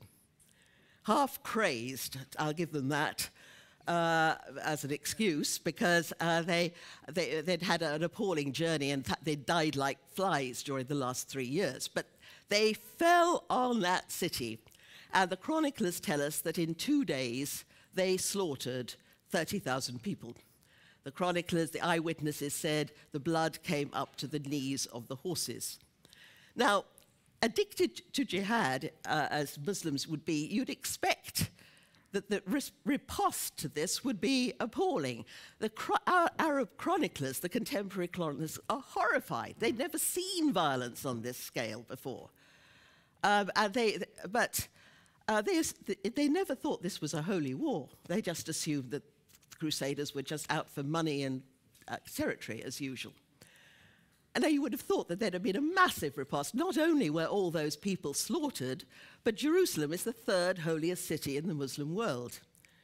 Not a bit of it. There were a couple of pathetic demonstrations in Baghdad, and the Crusaders set up states, little mini-states, the first Western colonies in the Near East.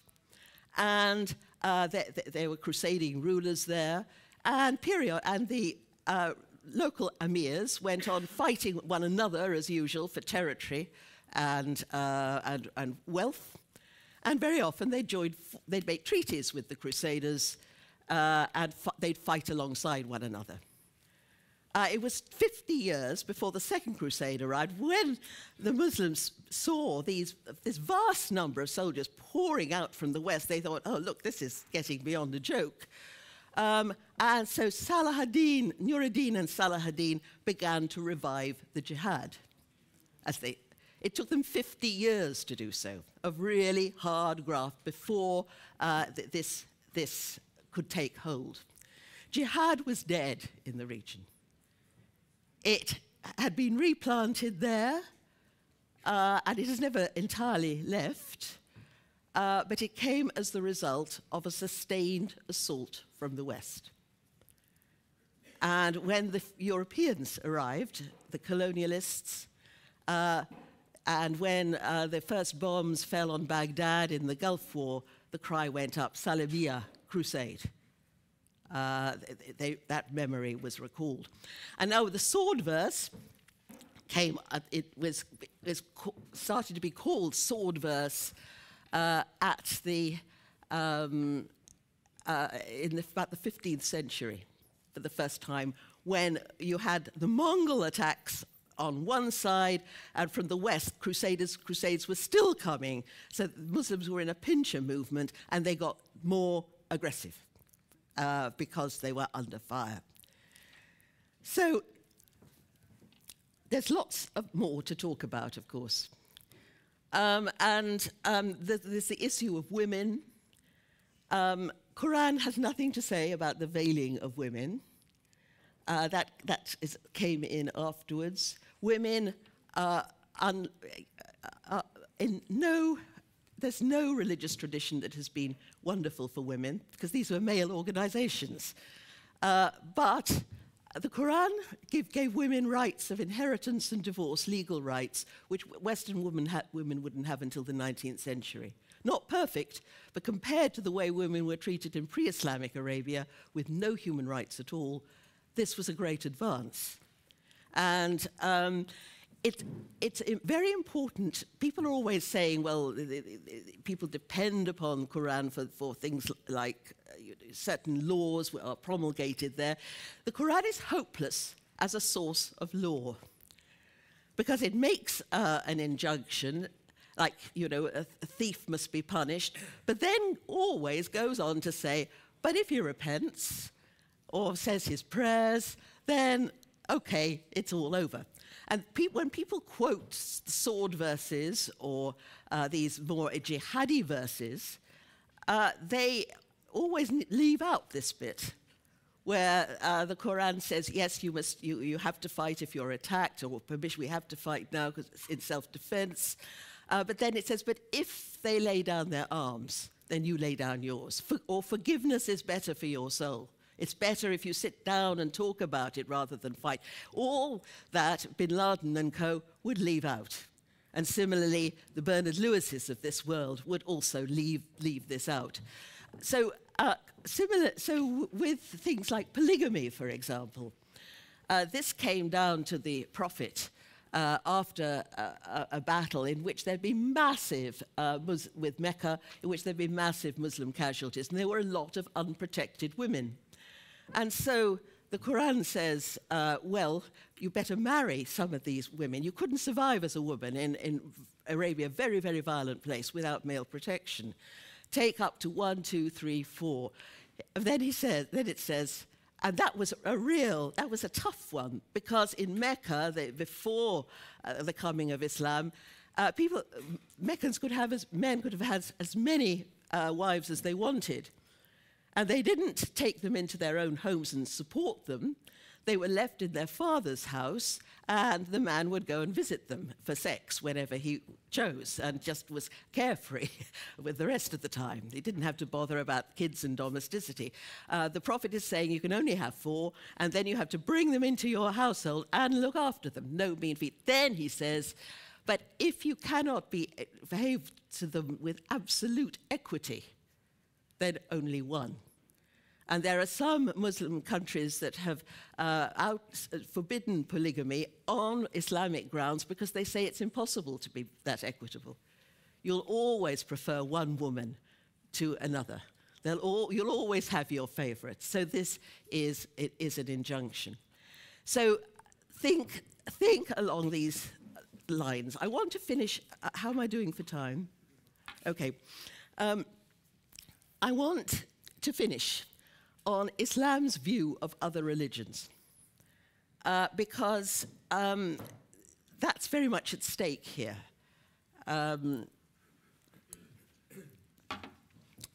Quran acknowledges all the great prophets of the past. There's an extraordinary passage in the Quran where the Quran says, we see no distinction between any of them: Abraham, Noah, Moses, and some of the Arab prophets in the pre-Islamic period. Jesus is a great prophet in the Quran, and Mary is a prophet because she gave birth to the Word of God.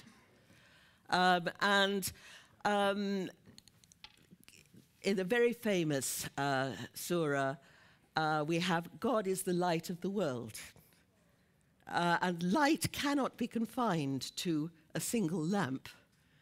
It fills all lamps, and that's often been understood that every religious tradition has its own particular valency.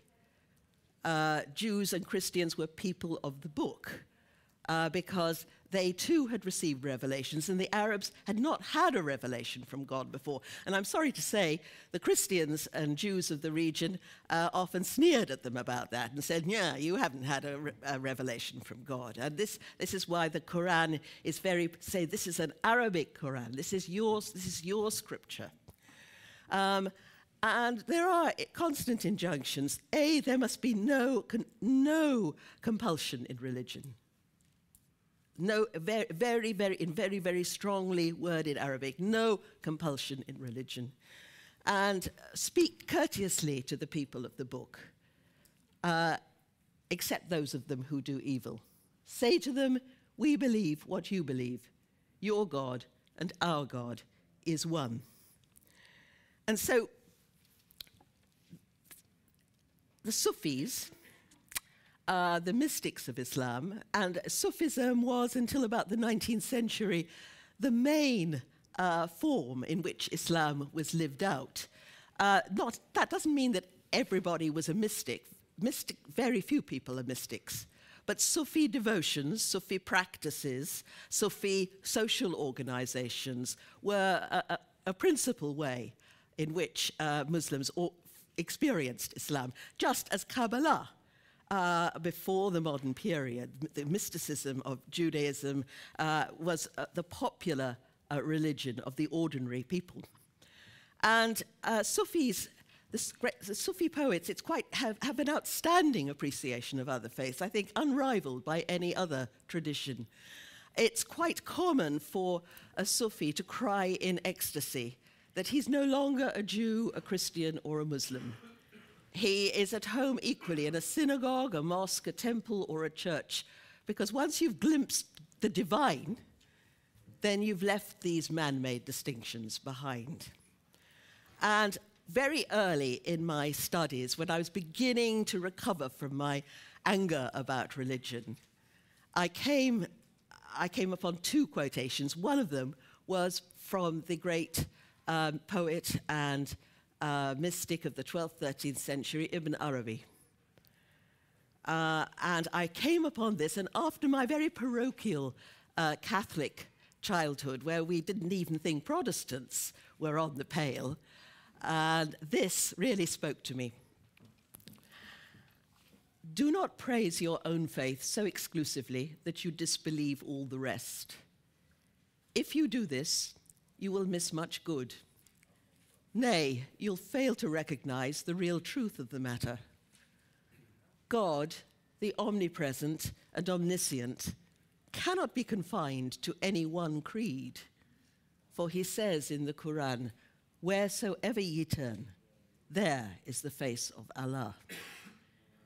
Everybody praises what he knows. His God is his own creature, and in praising it, he praises himself. Consequently, he blames the beliefs of others, which he would not do if he were just, but his dislike is based on ignorance. And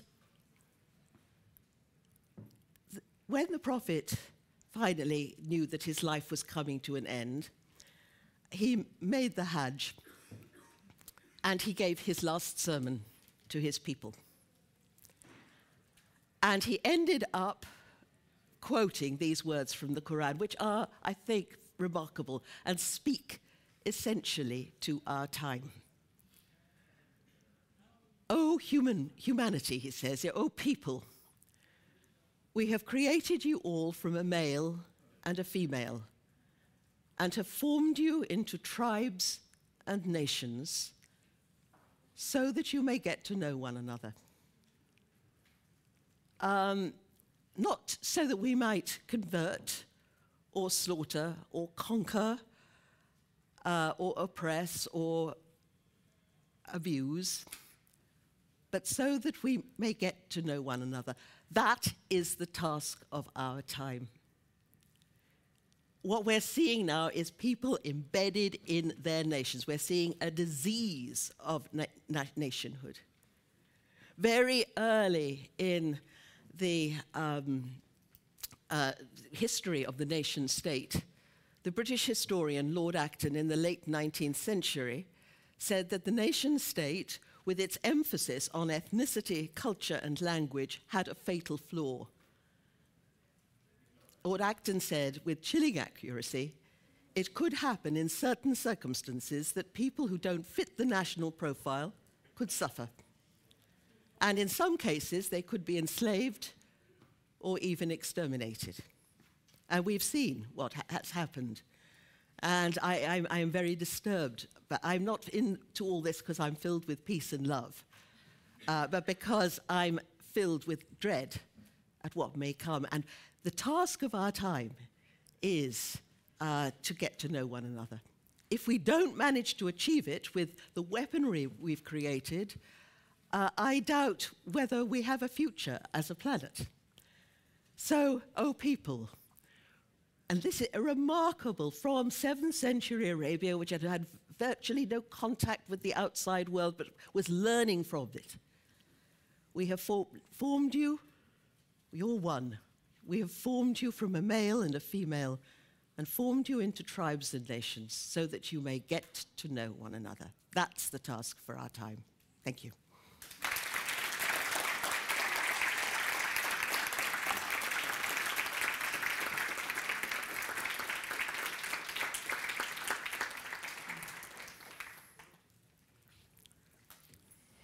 Can you hear me? Yes, you can. I would like to thank you, Karen. I did not know until now that a lecture on the Quran could be simultaneously as enlightening, as entertaining, and touching as this. Thank you very much. Thank you. Any questions for Karen Armstrong? There must be. Yes, there's one. And when you're given the microphone, please speak up. It's there, behind the pillar. Hi, thank you so much for this lecture. It was really interesting and very moving, as Christian said. When you were speaking about getting to know each other, it reminded me of something that Frank Wilczek, the physician who won the Nobel Prize in 2004, he speaks a lot about complementarity and about two opposite, really different truths standing side by side, and they're not the same at all, but they are both sort of equally true. And I was just sort of reflecting on that when you were saying it. My question is really simple. Are you hopeful for us? And if you are, what does this hope sort of encompass for you? Am I hopeful? I tend to be a depressive. I'm not. I tend to be a bit of a pessimist. But am I totally despairing? No, I'm not. Because John mentioned earlier, suddenly All kinds of people were out on the street with Trump. A recognition that this is not right, some kind of gut feeling, whatever, may not have had any interest in Islam or Muslims before, but this was not right. That was heartening. And I hope that momentum increases. I have awful fears. I speak as a British person. I know what we did in our empire. If we had behaved with greater respect for the territorial and cultural requirements of the colonized people, we would not be having so many problems today. And too often, you know, we've got to see that when I first went to Palestine, when I would talk to, I didn't know anything much about Islam. I didn't know anything much about the Middle East problem, except the obvious things. But when I was talking to Palestinians and Israelis, I found they had one thing in common, but how awful the British had been. And it's the one thing on which they all agreed. And I began to see this is not just their problem, it's our problem too. We helped create this. Norway, perhaps not. But that march we saw in Paris, all those leaders, a rather strange bunch of leaders to be marching for freedom of expression, but some of them, including my own Prime Minister, who was then David Cameron, headed countries that had, for decades, supported regimes in Muslim-majority countries that allowed their people no freedom of expression at all. And were scrambling to get on the plane to go to the funeral of the Saudi king afterwards, to show their respects, but they wanted to keep in with this regime. We've helped to create this mess. It's not just their mess. So, and it begins with an acknowledgement that it's not just a force that's come from outside. It's been created for a long time, and we are in this together. But you know, when I first wrote my first book about Muhammad, it was at the time of the Salman Rushdie crisis. Now, some of you were too young to remember this, but it was at the time when Salman Rushdie, famous novelist, had written a novel about the Prophet, and that was deeply offensive to Muslims. And there was a fatwa from Iran to authorize his assassination, basically. Well, I was appalled by the fatwa, of course. But I was equally appalled by the way leading intellectuals in Britain, in the media, segued from an out-and-out denunciation of the fatwa to an out-and-out denunciation of Islam itself as an evil and bloodthirsty religion. These I quote. And I said, we've learnt nothing since the 1930s in Europe. It was this kind of talk that enabled Hitler to do what he did over a decade. And at the end of that decade, there were concentration camps again on the outskirts of Europe in Bosnia, this time with Muslims in them. And so I said I wanted to write about the Prophet. I knew a bit about, enough to know that all this was nonsense, what they were saying, the evil, bloodthirsty, for my own people, to tell them, because there weren't any accessible lives of the Prophet for Western readers. So I thought, well, I'll do it. And we couldn't find a publisher because everyone expected me to go join Salman in hiding. Everyone said, well, Muslims won't like it, you know. A Western woman writing about their prophet, not a bit of it. Muslims were the first people to take me seriously. And there I am writing about their prophet, and greeted the book with that. That's a hopeful sign. And you know, those sort of stereotypes about what will happen. So I think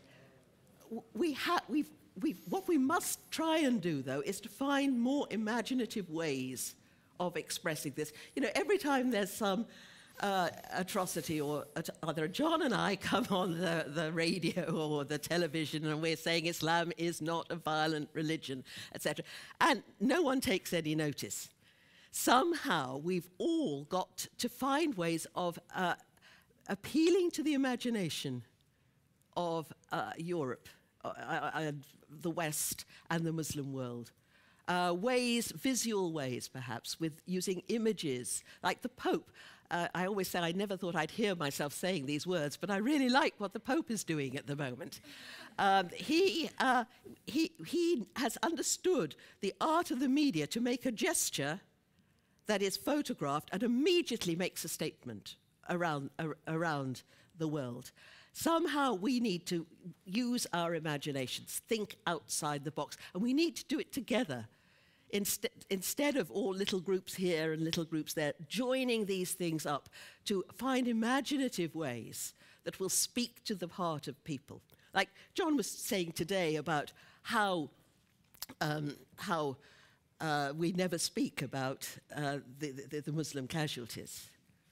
And, you know, just before those Paris disasters in November last year, 44 Lebanese were killed 2 days earlier by two IS suicide bombers in Beirut. No one mentioned them. No one thought of flying the Lebanese flag along the tricolor, we were sort of saying that. And this does not go unnoticed. Shortly after that, I was speaking in Amman, in Jordan, and a politician who was not a hothead, but he had brokered the peace treaty between Jordan and Israel, and he said the West has lost its humanity. It cannot, it thinks only of its own dead. And I'd like to get, every time we hear of an atrocity anywhere in the world, say like when those 145 Pakistani children killed by the Taliban, realizing that Muslims are suffering from extremists as well. Take flowers down to the Pakistani High Commission in London and start building up an awareness that their casualties matter as much as ours. Finding ways like that to reach out, to get to know one another, realizing that they have pain too. Any other questions?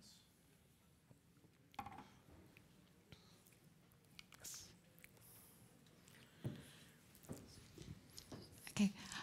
Why do you think, you've both used the phrase Judeo-Christian tradition compared to people of the book. Why do you think it's so hard for people, particularly in the West, to recognize that Islam is part of that same tradition, that they've got the same prophets and the same respect for the Old Testament? Why do you think people just can't get their heads around it? They see Muhammad as some completely alien figure that's just off doing his own thing and hasn't got anything to do with the same tradition. Why do you think people can't recognize that? I think it's quite interesting that people are able to relate to the past, but once you come on the scene and someone else comes along, that's more difficult to take.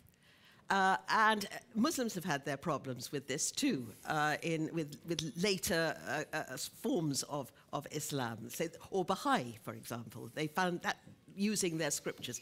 So it seems to be something about these guys that come afterwards. And certainly in Europe, but in Europe certainly, people saw Muhammad as some kind of Christian heretic. But then Europeans didn't know anything. At that time, we were really like a third world country. And that was one of the reasons why we loathed Islam in the way that people hate the United States today in the third world, because this was a great, great world power of far greater sophistication than anything. When the first Crusaders arrived in the East, they couldn't believe the sophistication and the cities that they were seeing. They had nothing like that at home. So resentment there. And then it's complicated, of course, by politics. There's the Israel-Palestine thing, which has I think is the heart of many of our problems. And we're in because if there'd been no Holocaust in Europe, this wouldn't have happened either. Here again, we have to see that, we too are involved. But I think it is something about being superseded in some way. People get chauvinistic. It's what Ibn Arabi said. Their God is their own creature. In praising it, they praise themselves. They identify with that, and they belittle God. We can make God into an idol that we worship in our own image and likeness. We make it stand for ourselves, we identify with it, and we give this idol permission to identify with us so that it sacralizes some of our very worst failings and hatreds. And whereas God asks, what we mean by God, we never know, but it asks us to go to transcend all that and leave the self behind. Islam means this, it's surrender, not submission so much as the surrender of the ego. And that is sort of epitomized in the posture of prayer. But there's always that bit of us that says, this is me. And Christians have sort of talk about the Judeo-Christian tradition, but what they mean is they've kind of colonized Judaism, and there's something called the Old Testament, which is very derogatory. You should call it the Hebrew Bible or the Hebrew Scripture, not the Old Testament as though it's some old superseded thing and then the new one comes along as the answer to it all. This is all due to ego, I think. And too great an identification with our own petty little religious ideas. Any other questions? I've silenced them. You might believe it or not. You silenced me as well. I'm going to add some practical information, okay. But I suggest you give both John and Karen an applause one more time.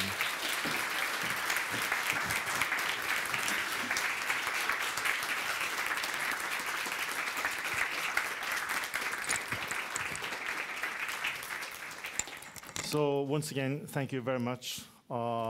It's been such a privilege and honor having you here. You've both been marvelous, and not only because you're knowledgeable, but because what you say matters. I'd really like to lock you up. And my hope is there's a snowstorm coming up, so we have to abort your flight tomorrow, and we will just stay in this room together for a day or two, right? Well, there are alternatives. As I told you, tonight, if you wish, come to Kulturhuset at 7 o'clock, where Åsten Seierstad will engage in a conversation with John Karen and Joseph Lombard. Joseph Lombard has just arrived in Oslo as we speak, and he will be here tomorrow giving the third lecture as a part of this program, entitled The Quran, a Muslim Perspective. Joseph Lombard is a professor at the American University in Sharjah, in the Emirates, and he has been a co-editor and translator of the Study Quran, which is a highly interesting project. It's both a new translation of the Quran, but including lots of commentaries made by Sunnis and Shias in cooperation. So he will be here tomorrow. Also, you have the chance to read more of John's and Karen's work, which are exhibited over there. Lastly, my patient colleague, Berit Riise, in the corner, will sell you Samtiden. Usually Samtiden can be bought for the price of 149 kroner or whatever. Today, for you exclusively, for students, there's a discount, so you can buy it for 99 kroner. And Karen addressed jihad as a topic.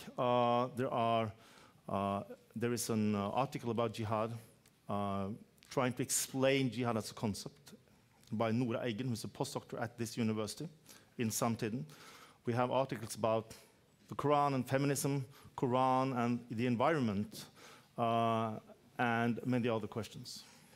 So, again, thank you for being here with us today.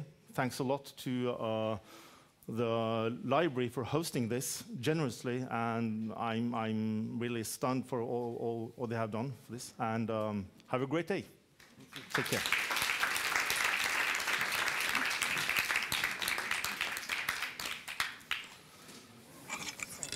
This year, and to open up the office.